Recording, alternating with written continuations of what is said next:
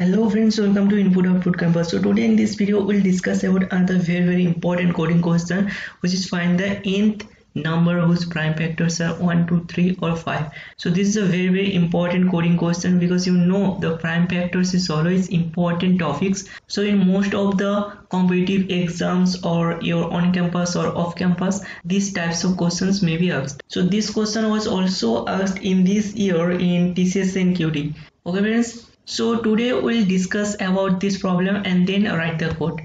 Okay, so find nth number whose prime factors are 1, 2, 3 or 5. Okay, so you have to find the nth number whose prime factors are this. Okay, our first number is 1 and its prime factor is 1. Okay, so this one will be considered because it is the prime factor 1. So we'll consider that number whose prime factors includes only this 1, 2, 3 or 5 or all of these. Okay, so our next number is 2. So its prime factor is 1 and 2, and we can also write 2. So our next number is 3 and its prime factors and 3. Okay, and our next number is 4 and its prime factors are 2 and 2. So its prime factor is 2. So our next number is 5 and its prime factor is 5, and our next number is 6. So its prime factor is 2 and 3. Similarly our next number is 7. So 7, its prime factors, but you can see here 7 is not present here. Here only 1, 2, 3 and 5. So 7 will not be considered. So our next number in this series will be 8. Okay, and its prime factors 2. So we'll write 2, and our next number is 9 and its prime factors 3. So write only 3 here, and our next number is 10. So what are the prime factors of it?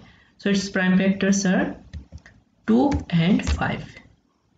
Okay, so our next number is 11 and its prime factors is 1 and 11. So 11 is a prime number, but here you can see here 11 is not present, so this will not be considered. So next number is 12 and its prime factors are 2, 3. So its prime factors are 2 and 3.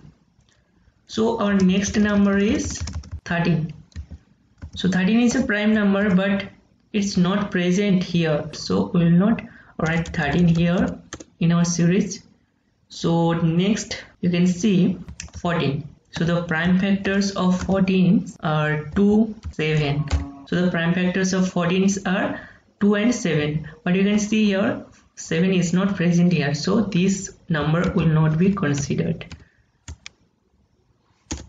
So our next number is 15 and its prime factors are 3 and 5. Okay, 3 and 5 present here, so this number will be considered. So in this way we have to find the nth number whose prime factors includes this. Okay, so if you are asked to find the sixth number in this series, so our sixth number will be, this is 1, 2, 3, 4, 5 and 6. So this 6 will be our sixth number. Okay, so if you are asked to find the seventh number whose prime factors are this, so the seventh number will be 8, because this is in the position 7 in our series. And similarly, if you are asked 10th number whose prime factors are this, so you can see here this is 1, 2, 3, 4, 5 and 6, and this is 7, 8, 9 and 10. Our 10th number will be 12. Okay, so if our input is 10, then our output will be 12. Okay, so in this way we can calculate the nth number whose prime factors are this. So hope you understand the question, but how we will solve this question? Okay, to solve this question, so first we will take a range, suppose 1 to 1000, and in this range we'll check every number if it is divided by this 2, and then we'll check this number again if this is divided by this 3, and we'll check again if this is divided by this 5, and if so we'll store that number into an array. Okay, so hope you understand the question and the approach how we will solve this question. Okay, so now let's write the code. Okay, first write the basic format of the C++, that is as include iostream using namespace standard int main. Okay, inside this main function I'm gonna write a variable, suppose n, and take the input from the user sin n, and we want to calculate the nth number whose prime factors are 1, 2, 3 and 5. Okay, so write here a function, suppose the name of the function is prime factor, and inside this pass this n. Okay, so write the same function before this main method and write int n. Okay, write an array here, so array of n. Okay, the size of the array A is n. So now we'll write a for loop, and this will be from 1 to 1000. Okay, so for int I equals to 1, I less than equals to 1000, and I plus plus. And for every iteration we'll store the value of I into another variable, suppose num variable. So int num equals to I. Okay, so now we'll check the condition using while loop. While this num %2 equals to 0, so if the num is completely divided by 0, so we'll divide this num equals to num divided by 2. So here you can see num %2. So num %2 equals to 0 means if you divide some numbers, suppose here is 30, so 30 %2 equals to 0 means there will be no remainder, that is it will be completely divided. 30 will be completely divided by 2. Okay, so if the number is completely divided by 2, then we will divide it by 2. So next we'll write a while loop again to check the another condition, that is while num %3 is equals to 0. If so, then num will be num divided by 3. Okay, so similarly we'll divide num %5. So if num %5 is equals to 0, if so, we'll divide this num by 5 and store it into the num. So after dividing it by 2 and then dividing it by 3 and then dividing it by 5, finally the number will be decreased to 1. That is if you are dividing a number, so suppose here the num is 30. Okay, so suppose here the num is 30. So here you check if num %2 equals to 0. Yes, 30 %2 is 0. There is no remainder. So we'll divide it by 2. So 30 by 2 will be stored into the num. So 30 by 2 is equals to 15.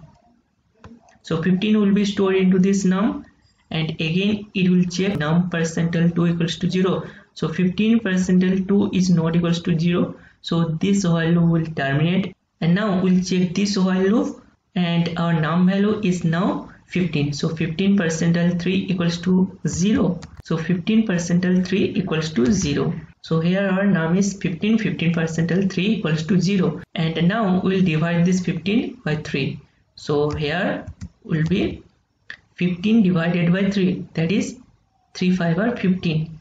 So 5 and 5 will be stored into this num, and here we'll check again if this num, that is this 5 %3 equals to 0. No, 5 percentile 3 is not equals to 0, then this while loop will terminate and we'll go to this while loop and we'll check here if this 5, so num is now the 5, so if this 5 percentile 5 equals to 0, yes, 5 percentile 5 equals to 0, then we'll divide this 5 by 5, so 5 divided by 5 will becomes 1. Okay, so 1 will be stored into this num, and now we'll check if 1 percentile 5 equals to 0. No, 1 percentile 5 is not equals to 0, so now our num is 1. So now we'll check if num is equals to 1, then we will store the value of I, because our original value was I. Okay, so 30 was here and we stored it into the num variable. So we will store the value of I into the array, this array, and which position? Suppose j position, and j's initial position is 0. Okay, so we will store this I into this j position of this array A, and the position of j is 0, so initial position of j is 0. So let's write here the initial j value is 0. Okay, so this will be stored into the j, and after storing it we will increase the position of j. Okay, because we want to store the next value, so we will increase this value after storing this value into this array of j. So you can write this post increment after this, like here j plus plus, but you can also write it here.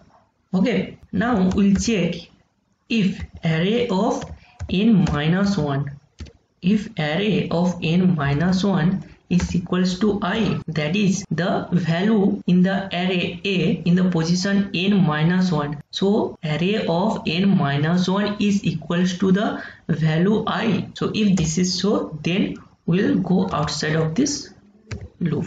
So just write here break. Okay, finally we'll return array of n minus 1. So why we will return n minus 1, that is array of n minus 1? Because you see here friends, if you are given a number that is suppose 7, so if you are given n is 7, okay, so if user gives here n equals to 7, that is the 7 position, and here you can see our array starts from 0, that is the 6th index will be the 7 position. That's why we have to return the array of n minus 1, and that will be the 7 position. Okay, so this point is important, and this point is also important, that if array of n minus 1 is equals to I. Okay, so hope you understand this. So now we'll run this code and give some inputs here. So see here friends, now we'll give suppose 6, and this will be gives our output 6, because this is the 6th position and this is the number in the array, and this is the 7th position and the number is 8, and this is the 8th position and the number is 9, and this is the 9th position and the number is 10, and this is the 10th position and the number is 12. Okay, so now we'll check by giving 6 and then 7 and then 10. So let's see.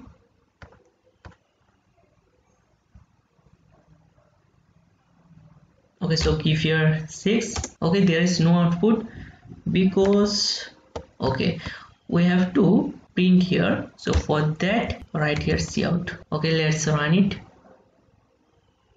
Okay, give here 6. Okay, you can see here our output is 6. Okay, let's give here 7. So the 7th position is 8. Okay, so here you can see this is the 7th position and the 7th position number is 8. So if we give the position 10, our output will be 12. Run it again